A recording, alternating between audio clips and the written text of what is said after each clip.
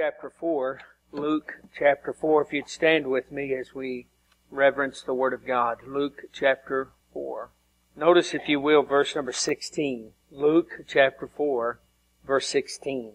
And he came to Nazareth, where he had been brought up, and as his custom was, he went into the synagogue on the Sabbath day, and stood up for to read. And there was delivered unto him the book of the prophet Isaiah. And when he had opened the book, he found the place where it was written, The Spirit of the Lord is upon me, because He hath anointed me to preach the gospel to the poor. He hath sent me to heal the brokenhearted, to preach deliverance to the captives, and recovering of sight to the blind, to set at liberty them that are bruised. And he closed the book, and gave it again to the minister, and sat down. And the eyes of all them that were in the synagogue were fastened on him. And he began to say unto them, This day is this scripture fulfilled in your ears. And all bare him witness, and wondered at the gracious words which proceeded out of his mouth. And they said, Is not this Joseph's son? Father, we thank you, Lord, for your blessings and benefits of this week. We thank you for these that have gathered on your holy day. And Father, we ask for the next moment or two that we can just ponder you. And Father, that we can draw close to you. And Lord, it's my desire and it's my prayer that before we leave this room this morning, we will know that certainly you are here. Father, thank you for all that you do. Father, for these unworthy creatures we are. Thank you for giving us life and the ability to function and the ability to be here this morning. Father, thank you for Miss Betty special, Miss Judy special. Thank you for the congregational singing. And thank you, Lord, for all of those that had special chores to do this week around the church. Father, we're so grateful. But Lord, now is our time. Lord, is your time. I pray, Father, we'll use it for your glory, for your honor. In Jesus' name, amen. You may be seated. As we read the passage before us, Jesus is coming back home. He arrives back to his boyhood village of Nazareth. Certainly he knew every house and shop, and he knew people there by name. He knew things like who baked the best bread and who was the most honest in their business dealings, and he also knew who was the most generous. The sights and smells told him that he was back home. As you read the Bible, one thing stands out in the life of Jesus, and it's this. He would attend the local synagogue on the Sabbath day. And no doubt here, rumors were flying that Jesus is back home, and things would certainly on this particular Sabbath day be a little bit different. Jesus had left Nazareth some years ago, and it attracted a little bit of fame by now, and he's coming back home, and the hometown boy had struck it big. And so no doubt that this synagogue would be packed. Jesus would remember this place, this local synagogue, and it was special because Joseph and Mary would bring him here and the rest of the family to worship. For many years, this was Jesus' place. For many years, this was a family's familiar place. What memories this synagogue must have brought back in the mind of Jesus. In this synagogue, the seats of honor were filled by those who were deemed important. The rulers of the synagogue and the local rabbi would conduct the services. But one thing in the Jewish lore was simply this. When you had a traveling rabbi, often they would be the one that would read the scriptures that day. And certainly it would be no different during this time. Jesus' fame had already gotten back to his hometown, and they handed Jesus the scroll. And if you know anything about your Bible, Jesus quoted Isaiah, and this is interesting, Jesus quoted Isaiah chapter 61, the first two verses. It was a well-known passage for those Jews. Many would know it by heart. And Jesus' words this day were different, and it would have an impact for sure.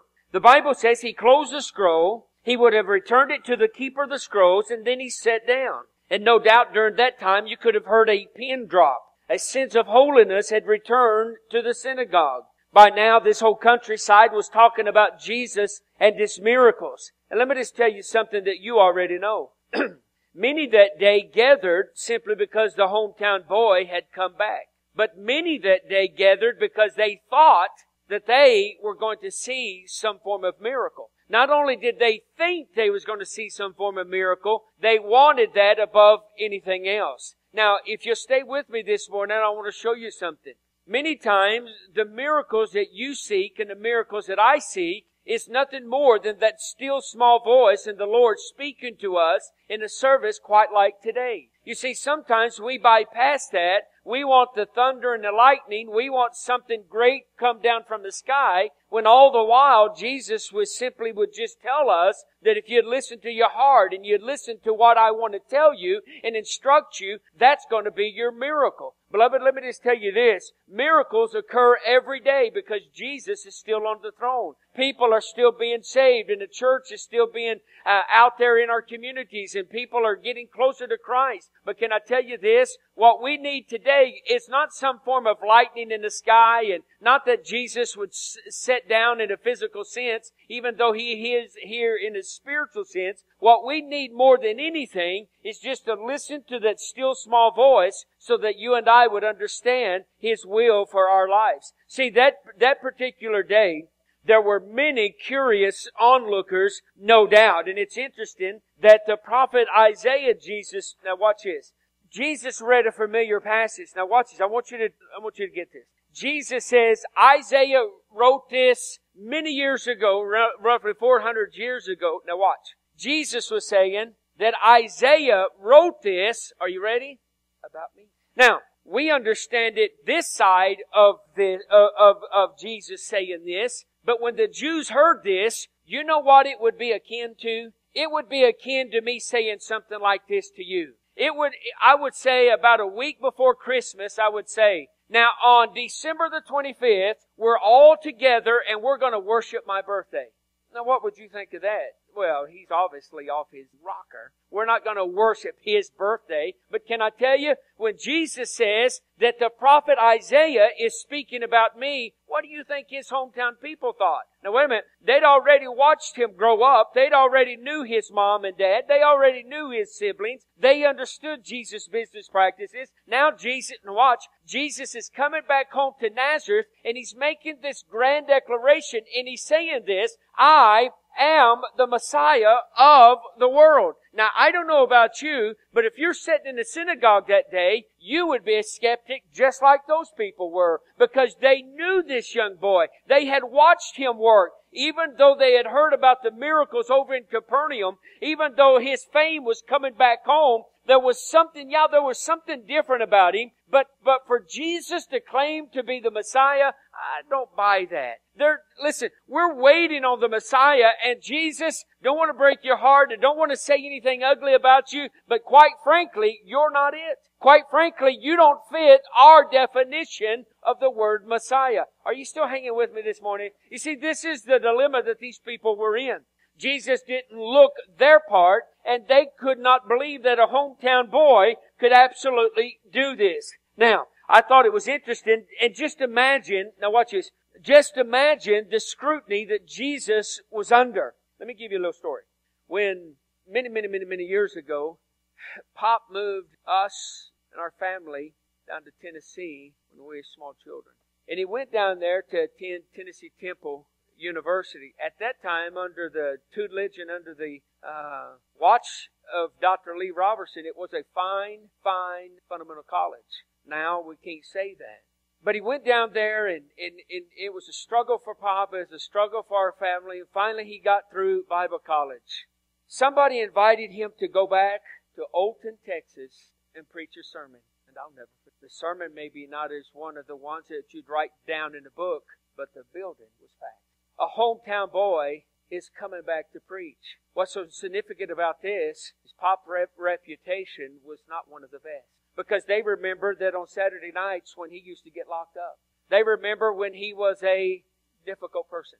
They remember him growing up. And all of a sudden, Olton announced that he's coming back to preach. Now, a lot of people just simply could not believe that. As a matter of fact, a lot of people thought that was just some form of joke. So when he went back to that Baptist church over in Olton, Texas many years ago, back in the 70s, the church house was packed. Why? They wanted to see a hometown boy come back, and maybe they wanted to see him fail. Maybe they wanted to see something that they weren't accustomed to. But they came back, he preached a message, and they simply could not believe that a boy could come back in his hometown and be a preacher of the gospel. Why? Because they know what he come from. Let me tell you this, beloved. You know what? Sometimes our harshest critics are our own family. Sometimes our own harshest critics, and let me be gentle when I say this, some of us sit in church. You see, when we start to get close to God, and when we want a new vibrant relationship, when we want to see souls saved, and when we want to see the church packed out, when we want to see the Spirit of God rain down, and we start moving our life into His direction, I'll just assure you of this, beloved, sometimes you're going to be knocked down because people don't want you to get close to God. They don't want you to be more than they are. They want you to stay at the same place, spiritually speaking, that they are. So Jesus sweeps back through Nazareth. He goes to the local synagogue. The keeper of the scrolls hands him a scroll, and he does something, and he reads Isaiah chapter 61, and he reads it in such a way that it had such an impact in their hearts. Now, I'll prove to you in just a minute, there were many, many distractors at that particular time, but what I thought was interesting is verse number 22. Even though there were people that did not even want Jesus, even though there were people that just was skeptical of Jesus, in verse 22 it says, the gracious words which proceeded out of His mouth. Listen, even His distractors could not deny the fact that there was something special about His words that day. But they did not leave it at that, for in verse number 22, look at this. Brother Chris, I don't know if you can pull up verse 22. I want to show you something at the end of that verse. Look what it says I don't know if you can keep scrolling. Look at the end of that verse, one more time. And it says, and they said, is this not Joseph's son? Even though his words were with power, even though his words were with something that we've never heard by the scribes and the Pharisees. But then they said, is it not Joseph's son? You know what they're saying? That was a very derisive term. That was a term of not endurance. That was a term that they were slandering Christ. Before they says, man, His words were with power. He had gracious words. It was words that we've never heard in a long time in this synagogue. But this is Joseph's son. He don't have the credentials. He's not went to the local school or the college of the day. He did not graduate with credentials. How in the world could he speak like this? So listen, and so instead of just listening to His words, here's what they started doing. They started tearing down Him. Have you ever noticed that today? Listen, if you can't find fault with the message, if you can't find fault with the words, just tear the messenger down. Just slander the messenger. Just tell them that he's no good and that what he's got to say is not important. Friend, can I tell you, Jesus went back home and they said, is this not Joseph's son? How in the world could this guy, under this circumstance, under this home, grow up and he's claiming to be Messiah? I don't think so. Wow. Very, very interesting. No sooner had these words spoken by Christ than the attacks come. Now mark this down. Many here could understand what's going on because you too have been in the end of a poisonous tongue of those that claim Christianity. Sadly, some of the most painful words and hurts have been uttered by professing Christians. Can somebody understand what I'm talking about? Consider this rather humorous story. A guy by the name of Leslie Flynn writes this. A father who was in his study reading, and he heard a commotion outside the window. It was his daughter playing with her friends. But the commotion got louder and louder, and more heated and argumentative, until finally the father could not restrain himself no longer. He pushed open the window and said, "Stop it, honey! What in the world are you doing?" After the reprimand, the little daughter quickly says, "But Daddy, we're just playing church." Sadly, that goes on. And see, Jesus was coming back to this particular locale, and things were fixing to ratchet up. So let me get to the heart of the matter. Now watch this. If you have your Bibles, go back to Luke chapter 4, and I want to show you a verse that we did not read. Luke chapter 4, and verse number 23. Notice something very interesting. So Jesus is going back to his hometown, tends the local synagogues, reads out of the Old Testament book of Isaiah. Now, he wrote this, and Jesus understood the reaction was building, and it was impossible for these people to understand that Jesus was the Messiah. So now Jesus gives them some illustrations. Now watch this. Everybody look up here. Let me give you something. Here's what you need to know when you read your New Testament. Often when Jesus gives you a life principle, then usually he illustrates exactly what he's talking about. And he's fixing to do that for you right here. Are you caught up to speed with me? Look at verse number 23. You've got to see this. Jesus is speaking and he says this. "Ye surely will say unto me this proverb, Physician, heal thyself, Now watch this. Whatsoever you have heard done in Capernaum, do also here in this country. Here's what they were accusing Jesus, and Jesus was making this reference that I thought was very, very, very interesting. The people wanted Jesus to do in Nazareth what He'd been doing elsewhere. According to some in that synagogue, if Jesus did not bring down lightning, or if Jesus did not raise the dead, and if Jesus did not do some kind of mighty miracle, He would be like a physician, watch this, who can help others, but not Himself. Are you following me so far? Now watch. These people wanted a magic spell, some kind of miracle, but they did not want Jesus' words. And to make an interesting statement, Jesus tags this: no prophet is accepted in his own country. You see, they wanted the miracle without believing in Jesus. Friend, listen to me. Watch. I'm not so sure that we're not doing the very same thing in our culture, in our land. We want miracles, but we just don't want Jesus. We want Jesus to come down and bless us. We just don't want to live for Him. We want Jesus to come down and lift all of our burdens, except we just don't want to go to church. We want Jesus to do everything for us, but we don't want to pray, we don't want to tithe, we don't want to do those things that Jesus wants us to do. You see, we want a Messiah, we want a Santa Claus to give us our little gifts and then leave us alone. The trouble with some of us today is we treat Jesus just about like that. Well, now, Jesus, you don't understand. I've got these burdens, and where are you? Come on. I'm in a hurry. Come on, take this from me. But Jesus says, why don't you serve me? Well, I understand that, but I don't have time. Why don't you go to church? Oh, church is not important to me at this time. Why don't you make a commitment to me? No, Jesus, you don't understand. I just want the gifts, but I don't want the giver. Jesus is going back home, and that's exactly what Nazareth told him. Listen, we want all your benefits, we want your gifts, but we don't want you. We know who you are, we know who your family was, we know your daddy, we know your mama, we know your siblings, and quite frankly, Jesus, you just don't measure up. Do you think maybe conversations go on today like that? Do you think maybe people are pondering the various solutions like this and said, yeah, my life is empty, yes, I'm not doing everything that I ought to do, and there's got to be an answer out there, but I'm just not so sure that Jesus is my solution. So let me just give you a couple of things and then we'll speed on. Look at verse number 18. Look at verse number 18 in Luke chapter 4. Here's what Jesus says. Now, if Jesus said it, I'm thinking that that's pretty good. Now watch this. Jesus is saying, speaking of Himself, the Spirit of the Lord is upon me because, why? He hath anointed me. Now watch. Here's what He promised. To preach the gospel to the poor. He has sent me to heal the brokenhearted. Amen. To preach deliverance to the captives and recovering of sight to the blind. And to set at liberty them that are bruised. So He gives us 4 things. Now watch this. He gives us 4 things that He says that He does in our life. Number 1, He says He's going to preach the gospel. Now before you fall asleep on that, let me give you this. Beloved, what's wrong with our churches today is we've got away from that. We've got away from the gospel message. Well, preacher, it's just usually the same old, and it's usually, well, listen to me, I don't know about you, but if we ever get tired of the gospel message, something is wrong inside of our hearts. Listen, it always has to be the gospel message. This has to be about Jesus Christ. So He says, Jesus Himself says, I'm going to preach the gospel. Now, I don't know about you, but if we're going to imitate Jesus, maybe that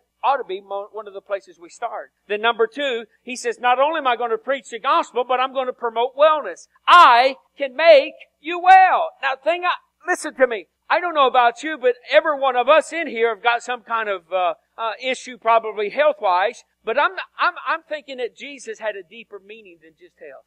I'm thinking when Jesus says, I can promote wellness, what Jesus was saying, there is a spiritual hunger. There is a spiritual lack in your life that if you'll listen to me, I can help you with that. Amen, preacher. There is something spiritually inside of you. Now watch, when God created you, He created you with a vacuum and it needs Jesus to fill it. He created you with that longing that you know in your heart this morning that you're not right. Now listen to me. If I ever had to go up to you and say, are you a sinner or not? I'm just pretty sure some of us would say, well, preacher, I don't like it when you say it like that, but yeah, I'm probably a sinner. Let's call it something that it don't sound so bad. Let's just say that I make mistakes.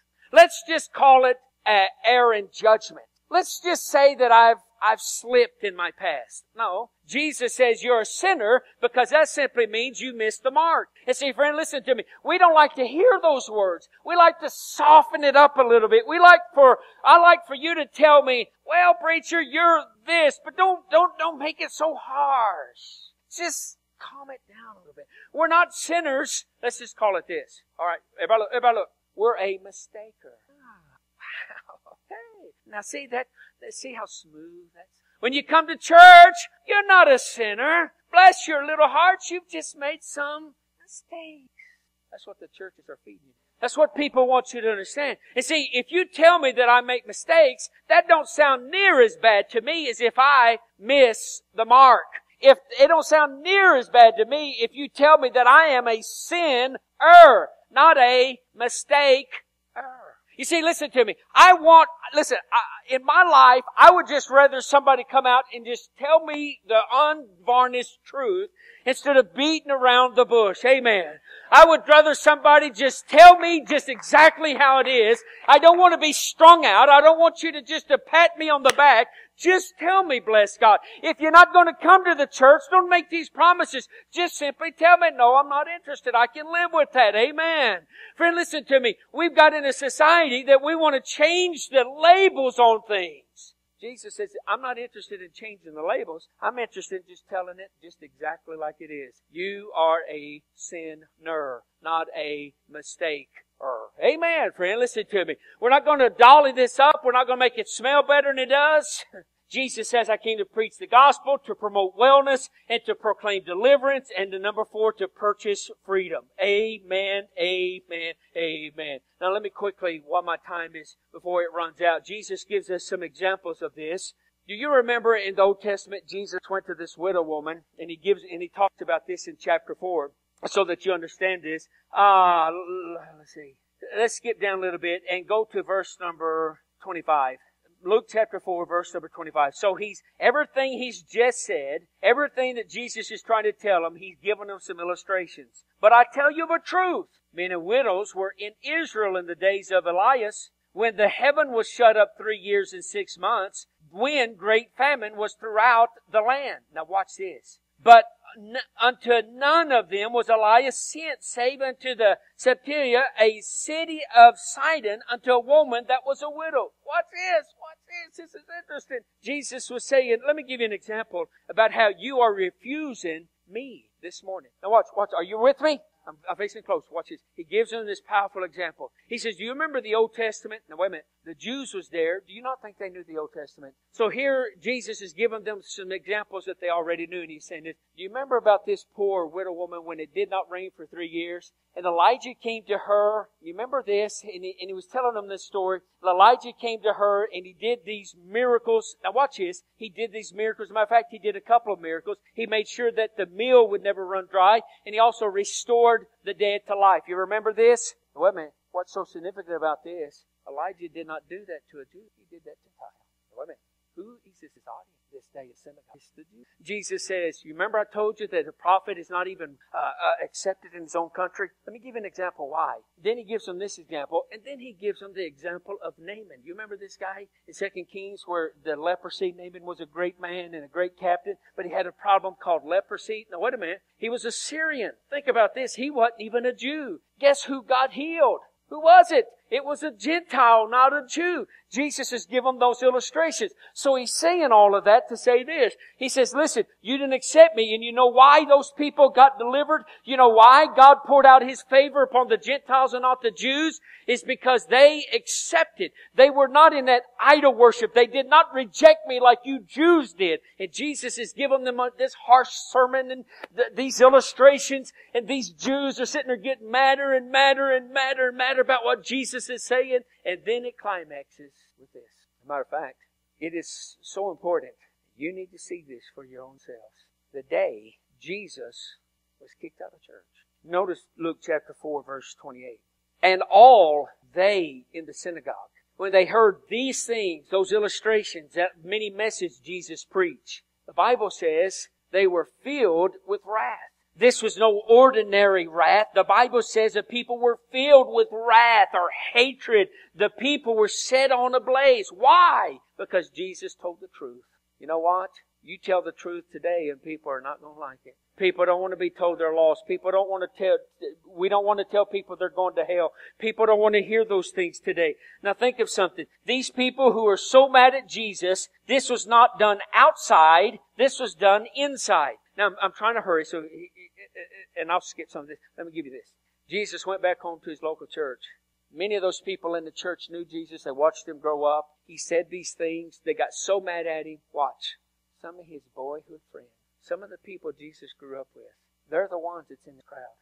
They're the ones that got so bent out of shape with Christ that the Bible says they did something that's so unbelievable. If it wasn't in the Bible, maybe we wouldn't even believe. The Bible says they got Jesus out of the synagogue. And they started pushing and prodding him and pushing and prodding him and pushing and pushing and jabbing him. Now you have to understand this had to be a large mob that day. Why? It's because a hometown boy had come in, right? Somebody tell me amen. The hometown boy's coming in. So all of these people are coming together in Jesus. He's saying these words. They're getting madder and madder and madder. So listen, they don't want to change. They don't want to be called a sinner. They're a mistaker. So they understand this. They don't want Jesus to tell them any truth. So instead of changing their hearts, they decided to kill Jesus. Listen, around Jerusalem, or especially around Nazareth, it is commonly reported there that there is a known hill that's about 40 or 50 feet high. So it's estimated, it's some Bible scholars believe it's on this particular precipice that they push Jesus out to. And listen, now watch this. Right in the middle of all of this, they were fixing to shove Jesus off. Wait a minute. That's not what now, here's the part that many miss. Are you ready with me? All right. Everybody just breathe a minute. I'm fixing to sum up. Okay. Here we go. You remember just a few moments they got mad about Jesus because he didn't razzle them and dazzle them with a miracle, right? What we miss when we read this story, that as they were pushing Jesus and fixing to launch him off the cliff, Jesus just walked right above him. The Bible doesn't say how he did that. The Bible doesn't say, did he just get invisible? Did everybody freeze and he just kind of walked like, I don't know. The Bible doesn't say. We do know that he walked right through the middle of them. Now watch this. I'm not so sure that that's not a message that we need today. Jesus walking right through the middle. So he walked right through the middle of them, and he understands this. He says, that is not my time to die. But those people there that day were so bent out of shape about Jesus, instead of accepting his message, they wanted to kill him. Now, let me give you this and then we're done. These are the somber words, and I started studying this, and it's interesting. Are you ready? Watch it. When Jesus left Nazareth that day, it's not ever reported after that incident went back. Now what's that got to do with you? Well, let me tell you how we'll tag this to you. In our land right now, when we kick Jesus out, how do we know he's going to come back? How do we know? You see, in the Bible, when you booted the Lord, he just went to another place, to another place, to another place. And here's what we're seeing.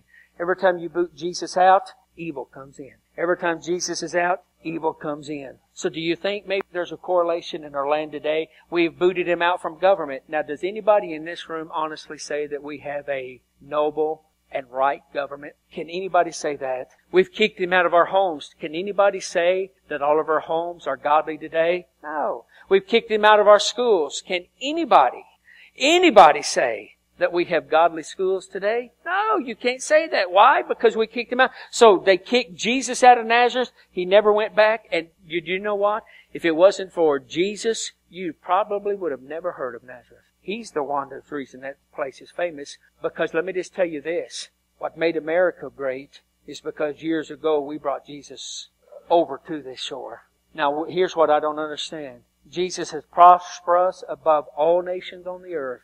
And now we've got to the time in our life that we feel like that we can boot him to the shore, boot him out and say, all right, Jesus, you took us this far, but we'll go the rest of the way. Christians, we've done that with our personal life, with the way that we're thinking nowadays, and the way that we do things nowadays. We're saying, we'll just take it from here, Jesus. We've got it under control. You've taken us this far, but we really don't need you anymore. You know, after all, we're enlightened now. After all, we have knowledge now. After all, we have the internet now. We don't need Jesus. Anything we ever needed to know, all we got to do is click. And there it is. Amen. Pity the person that rejects Jesus and kicks him out of their life. Because let me just tell you this. You may not get another opportunity. Are you telling me? No. I'm just telling you. When Nazareth kicked Jesus out, it's not recorded in Scripture that he ever ventured that way again. His hometown says, we don't want you. Jesus probably, listen, he probably was very, very sad over that, but he's a gentleman, and he's not going to force himself upon nobody. You either accept him as he is, or you reject him. But he's not going to force the issue. Friend, can I tell you this? Wouldn't it be great today if Christians in the churches and institutions would just simply say, Jesus is all I need. Father, we thank you, Lord, for the time we've spent. Lord, and we realize with the everyday of going on, people's lives going 100 miles an hour, rarely do we slow down to hear truth, and rarely do we slow down to appropriate truth. Father, this may be the only time this week that you ever get a gospel message. And Father, if this is the only chance, and if this is the only opportunity that you're going to get to hear about Jesus, I pray, Father, that we would accept your words, accept your mission, and accept what you want to do in my life. Lord, and understand there are those in this room that God has been prompting you for a special service. Perhaps a church membership change. Maybe a rededication. Maybe the Lord has been prompting you that you need to get more deeper involved in the ministry of Calvary Baptist Church. And you know that. So many times, Lord, we just kick you to the side and think that we'll do this another time. When the Holy Spirit prompts, it's time to do it right then. Right then. Maybe some of you have been convicted over your finances. You know they're out of whack. And God has been trying to tell you it's time to get those in order. Maybe some of you have been spending more of your time away from home and away from things that you know that's not right. Father, I pray in this service, if there's a heart that came in here and just wondered, is it possible for me? Is it possible for me to live a life that would please God? Is it possible for me that this hunger and this deep emptiness in my life, could it be filled?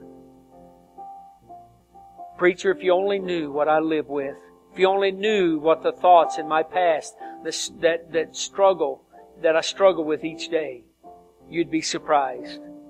Well, I may be surprised, but God's not.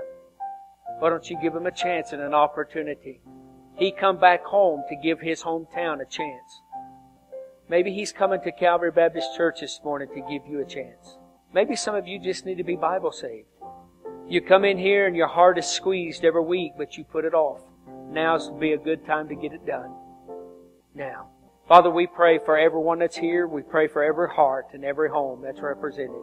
And Father, whatever spiritual decision that needs to be made, I pray this will be the day. Father, show us your will. Show us your glory. In Jesus' name. Boone, would you and Miss Dana sing this first verse?